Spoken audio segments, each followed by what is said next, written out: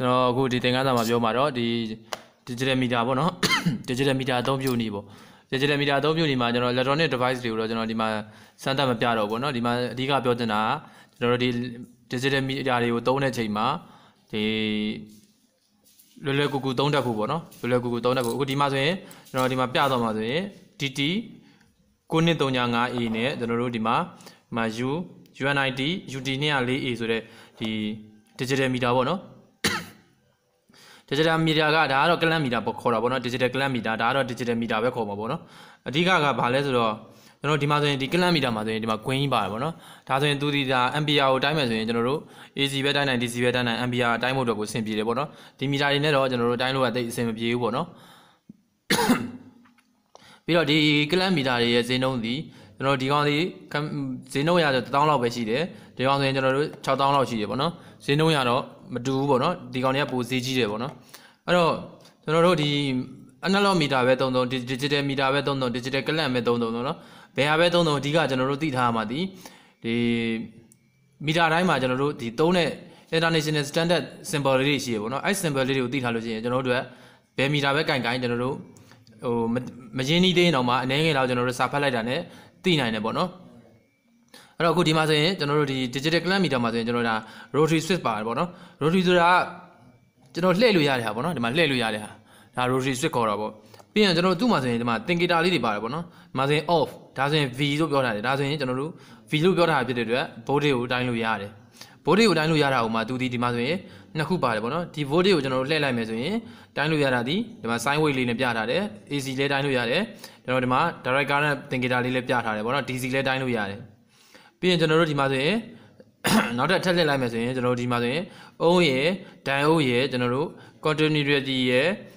်ဒီ capacitor ရယ်ပေါ့နော်ဒါကိုတိုင်းလို့ရတယ်ပေါ့ပြီးရင်ဒီမှာဆိုရင် hertz ကိုတိုင်းလို့ရတယ် degree centigrade ကိုတိုင်းလို့ရတယ်ကျွန်တော် ampere ကိုတိုင်းလို့ရတယ် ampere ကိုတိုင်းမယ်ဆိုလဲဒီမှာကျွန်တော်တို့ sine wave လေးနဲ့ပြထားတယ် AC ရော DC ရောပေါ့နော်ဒီမှာဆိုရင်600 ampere AC DC ပြထားတယ်ပေါ့နော်အဲ့တော့ကျွန်တော်တို့ကအဓိကပြဿနာကဘာလဲဆိုတော့ဒီမှာဆိုရင်ကျွန်တော်တို့ VO လှည့်လိုက်ပဲဖြစ်ဖြစ်တခုခုကိုလှည့်လိုက်လို့ရှိရင်သူဒီမှာနှစ်ခုတိုင်းလို့ရတယ်လို့ပြောထားတာပေါ့နော် V မှာဆိုရင်လည်းနှစ်ခု AC DC ဒီမှာဆိုရင်လည်းကျွန်တော်တို့တိုင်းလို့ရတာဒီ၄ခုရှိတယ်ပေါ့နော်ဒီလိုမျိုးဆိုရင် hertz ကတစ်ခုတည်းဒီမှာဆို degree centigrade တစ်ခုတည်းဒီမှာ current ဆိုလည်းနှစ်ခုစီတိုင်းလို့ရတာပေါ့နော်အဲ့တော့ကျွန်တော်တို့ကဘာလဲဆိုတော့သူ့ကိုရွေးလိုက်ပြီဆိုတော့ကျွန်တော်တို့နှစ်ခုတိုင်းလို့ရတယ်ဆိုရင်ကျွန်တော်တို့ဒီကိုတိုင်းနေတဲ့ဥစ္စာကိုဆက်လက်လုပ်ပေးရမှာပေါ့နော် AC ကိုတိုင်းကျင်တာလားကျွန်တော်တို့က DC ကိုတိုင်းကျင်တာလားဒါကိုတော့ကျွန်တော်တို့အခုလှည့်လိုက်မယ်ဆိုရင်ကျွန်တော်ဒီမှာဒီဆက်လက်ခလုတ်လေးကိုကျွန်တော်နှိပ်လိုက်လို့ရှိရင်ဒါဆိုရင်ကျွန်တော်တို့တိုင်းကျင်တဲ့ AC ဖြစ်ဖြစ် DC ဖြစ်ဖြစ်ကျွန်တော်ဒီမှာဒီခလုတ်လေးကိုနှိပ်ပြီးတော့ရွေးလို့ရတယ်ပေါ့နော်ဒီမှာဆိုလဲသူဒီ၄ခုပြထားတယ်ပေါ့နော်၄ခုပြထားတာဖြစ်တဲ့အတွက်ကျွန်တော်ဒီကိုလှည့်လိုက်လို့ရှိရင်၄ခုတွေကဘယ်ဟာကိုတိုင်းမှာတော့ဆိုတော့ကျွန်တော်တို့ကဆက်လက်လုပ်ပေးရမယ်ပေါ့နော်ဟုတ်ပြီဒါတခုပေါ့နော်နောက်တစ်ခုက current ပေါ့နော် current မှာလည်းကျွန်တော်တို့ AC DC ရှိနေတယ်ဒါကြောင့် select လုပ်ပေးရမယ်ဒီမှာနောက်တစ်ခုကလည်းဒီမှာကျွန်တော်တို့600မှာလည်း AC DC ရှိနေတယ်ပေါ့နော်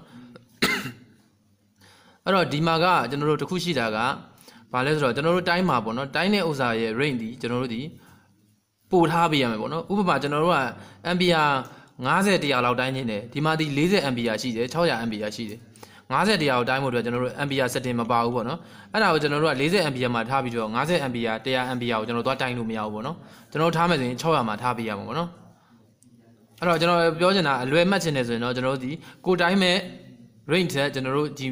select လုပ်တဲ့ scale မှာကျွန်တော်တို့ကပို့ပြီးတော့ထားပေးရမယ်ပေါ့နော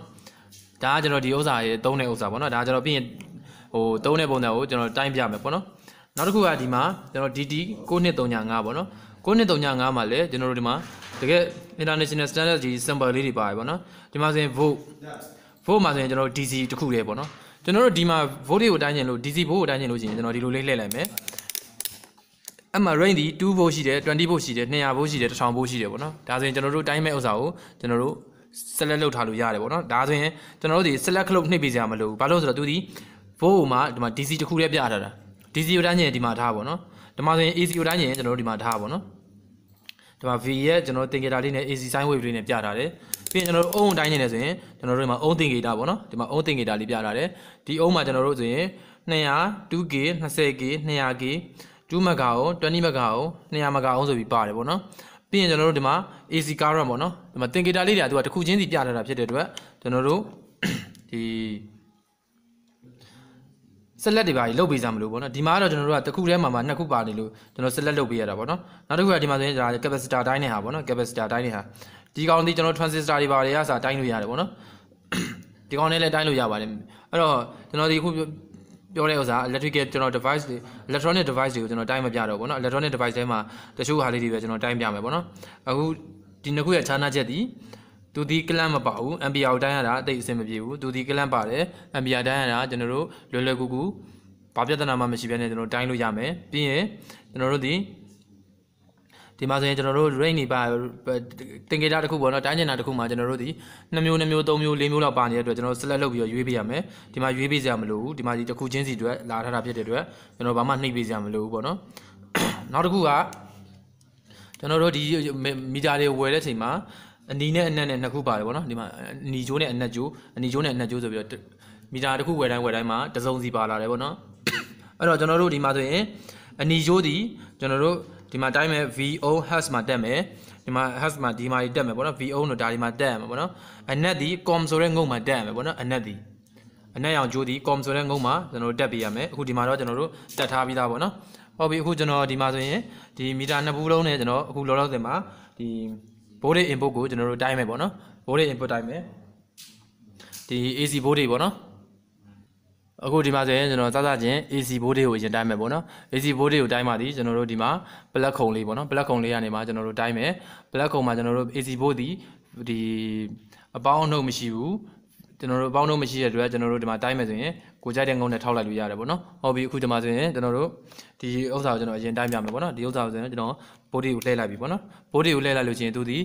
ီနှစ်ခုဖြစ်နေတာဖြစ်တဲ့အတွက်ကျွန်တော်တို့တိုင်းနေတာကို select လုပ်ရမယ်ဒါကြောင့်ကျွန်တော်နှိမ့်လိုက်တယ်ဒါမှမဟုတ်ကျွန်တော်ဒီဘက်တောင်းလေးမှာ AC ဆိုပြီးတော့ပြပြီပေါ့နော်အဲ့တော့ဒီမီတာဘူးနဲ့ကျွန်တော်အခုဒီ plug ခုံရဲ့ကျွန်တော်တို့220ဘယ်လောက်ရှိလဲဆိုတော့ကျွန်တော်တိုင်းမယ်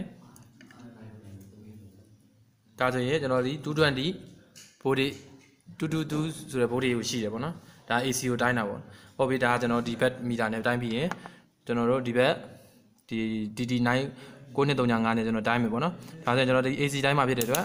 AC ကိုလှည့်လိုက်ပြီပေါ့နော်သူဒီခုကကျွန်တော်တို့ကတိုင်းပါဒီ200ကျော်ဖြစ်တဲ့အတွက်ကျွန်တော်900မှာထားရတယ်ပေါ့နော်ဒီမှာကျွန်တော် open ကိုနှိပ်လိုက်ပြီပြီးရင်ကျွန်တော်တို့ဒီမှာငုံနှစ်ငုံပေါ့နော်အနက်ငုံနဲ့အနီငုံဟုတ်ပြီအဲ့ဒါကိုကျွန်တော်ဒီမှာထောက်လိုက်မယ်ပေါ့နော်ဒါဆိုရင်သူဒီ220ဗို့တိရှိရပေါ့နော်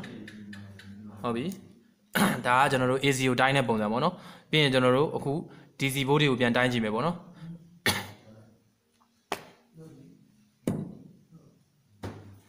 အခုကျွန်တော် UT 200လေးကိုသုံးပြီးတော့ဒီ DC ဗို့တွေကိုတိုင်းမယ် DC ဒီခုနက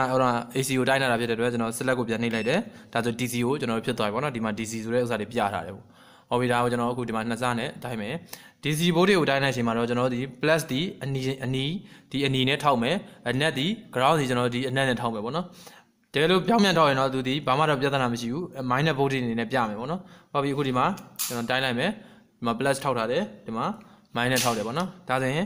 voltage ဒီအခု 10.52 voltage ရှိတယ်ပေါ့နော်10.52 voltage အဲ့ဒါကိုကျွန်တော်ပြောင်းပြန်တိုင်းကြည့်ပါပေါ့နော်ပြောင်းပြန်တိုင်းရင်သူဒီ -10.52 ဆိုပြီးတော့ပြတယ်ပေါ့နော်ဒါကျွန်တော်တို့ဒီ proof ပေါ့နော်ဒီငုတ်လေးတွေကိုကျွန်တော်ပြောင်းပြန်တိုင်းပြီလို့ပေါ့ဟုတ်ပြီဒါကကျွန်တော်အခု UT ကိုပြီးရင်ကျွန်တော်ဒီ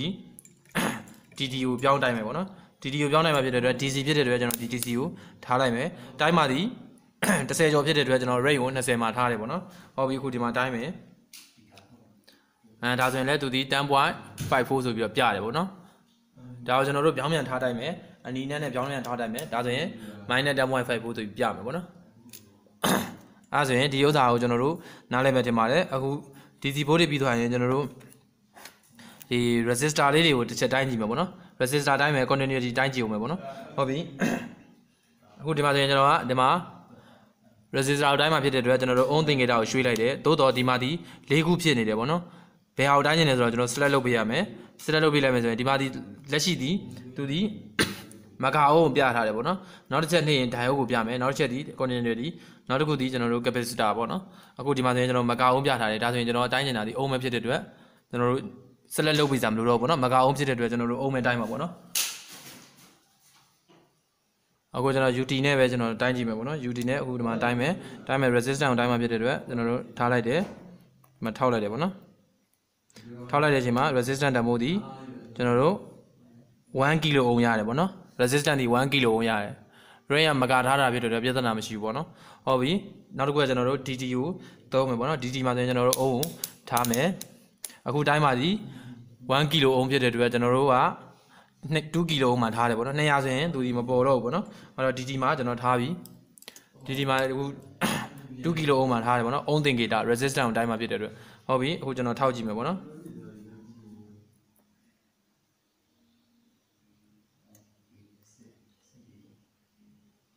ဒါဆိုရင်သူဒီ989 ohm ရှိတယ်ပေါ့နော်1 kilo ohm ပဲပေါ့နော်ဒါကျွန်တော်တို့ resistance တိုင်းတဲ့ပုံစံပေါ့နော်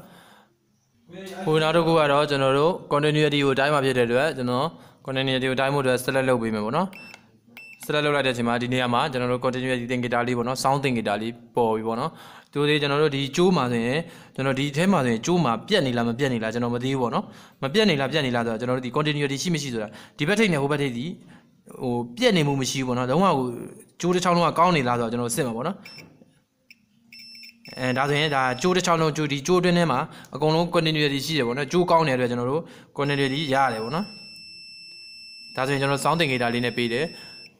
အဲ့တော့ကျွန်တော်ဒီဘက်ကဥစ္စာနဲ့ကျွန်တော်ပြန်တိုင်းကြည့်မယ်ပေါ့နော်ဒီဘက်ကဟာတိုင်းမယ်ဆိုရင်လည်းကျွန်တော်ဒီမှာသူဒီ sound သင်္ကေတလေးနဲ့ပြထားတယ်ပေါ့နော်ဒီမှာ sound သင်္ကေတလေးဒါပေမဲ့လို့ဒီ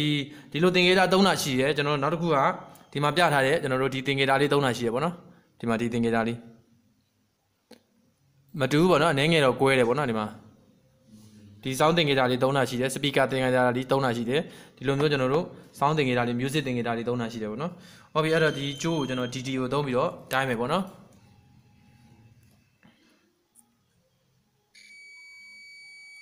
ဒါဆိုရင်ဒီကျိုးကောင်းတယ်ပေါ့နော်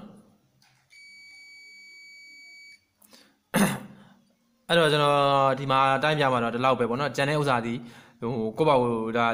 electronic ပစ္စည်းကိုကိုင်မယ်ဆိုတော့ electronic ပစ္စည်းတိုင်းဖို့အတွက်ကကိုယ့်ဘာကိုဒီထဲမှာပြန်ဖတ်ကြည့်လိုက်ရင်ကျွန်တော်သိတာပါပဲပေါ့ဘာမှလည်း heavy လည်းမရှိပါဘူး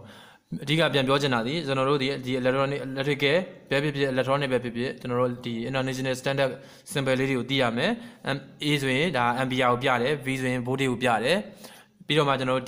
DC လား AC လားဆိုတော့ဒီမှာကျွန်တော်သင်္ကေတလေးနဲ့ထပ်ပြရတယ်ပေါ့နော်ဒီလိုမျိုးသင်္ကေတလေးနဲ့ပေါ့နော် AC ဆိုရင်ကျွန်တော်တို့ဒီလိုမျိုးလေးပြရတယ်ပေါ့နော် A ဆိုရင် ampere ကျွန်တော်တို့ဒီမှာလိုင်းတွန်းလေးနဲ့ဆိုရင်ဒါ AC type ဒါ DC type ampere ဒါ AC volt DC voltage ဒါ AC voltage ဒါ ohm ဖြစ်တဲ့အတွက်ကျွန်တော် resistance ကိုတိုင်းမယ်ဒါ farad တွေဖြစ်တဲ့အတွက်ကျွန်တော်တို့ဒီ capacitor တွေကိုတိုင်းမှာပေါ့နော်ဒီမှာဆိုရင်ကျွန်တော်တို့ဒီမှာ volt ဆိုရင်လည်းကျွန်တော်တို့ AC DC နှစ်ခုပြထားတယ်ဒီမှာဆိုလည်း၄ခုဖြစ်တယ် rotary switch ကိုလှည့်လိုက်လို့ရှိရင်လည်းကျွန်တော်တို့ကဒီ၄ခုတွေကဘယ်ဟာကိုတိုင်းမယ်လဲဆိုတော့ကျွန်တော်ရွေးပေးရမယ်ပေါ့နော်ဟုတ်ပြီနောက်တစ်ခုကကျွန်တော်တို့ဒီကောင်းနဲ့ ampere တိုင်းတဲ့ပုံစံပေါ့နော် ampere တိုင်းလို့ရှိရင်ကျွန်တော်တို့ AC ပဲတိုင်းနိုင် DC ပဲတိုင်းနိုင်ပေါ့နော်ကျွန်တော်တို့အခု AC မှာဆိုလဲ single phase မှာဆိုရင်ကျွန်တော်နှစ်ကြိုးရှိတယ်ဆိုကြပါစို့ဟိုမှာ line နဲ့ကျွန်တော် neutral ကြိုးနှစ်ကြိုးရှိတယ်ပေါ့နော်ဒီလိုနှစ်ကြိုးရှိတယ်ပေါ့အဲ့တော့ကျွန်တော်တို့က ampere ကိုတိုင်းချင်ရင်ဒီလိုနှစ်ကြိုးလုံးကိုကျွန်တော်တို့စွတ်လို့မရဘူးပေါ့နော်နှစ်ကြိုးလုံးကိုကျွန်တော်တို့ဒီလိုမျိုးစွတ်လိုက်လို့ရှိရင်သူဒီ ampere ဒီကျွန်တော်တို့0ပေါ့နော်ပြောချင်တာ different မရှိဘူးပေါ့ဒါတွေကကျွန်တော်တို့ဒီ RCT အကြောင်းကိုကျွန်တော်လေ့လာခဲ့ပြီးသားဆိုရင်ဒါနားလည်သွားလိမ့်မယ်ပေါ့နော်ဟုတ်ပြီဒီမှာဒါကိုကျွန်တော်တို့ကအခုဒီနှစ်ကြိုးမှာ phase neutral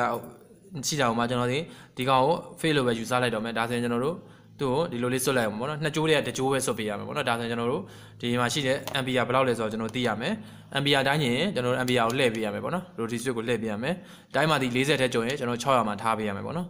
အဲ့ဒါဆိုရင်ကျွန်တော်တို့ပြီးရင်ဒီမှာ AC DC နှစ်ခုရှိတာဖြစ်တဲ့အတွက် select ကိုနှိပ်ပေးရမယ်ပေါ့နော်ကိုလိုချင်တဲ့တိုင်းချင်တာကို AC တိုက်လား DC တိုက်လားပုံမူတည်ပြီးတော့ပြောင်းပေးရမယ်အဲ့တော့ဒီမီတာအကြောင်းလေးကိုကျွန်တော်တို့နားလည်မယ်လို့ထင်ပါတယ်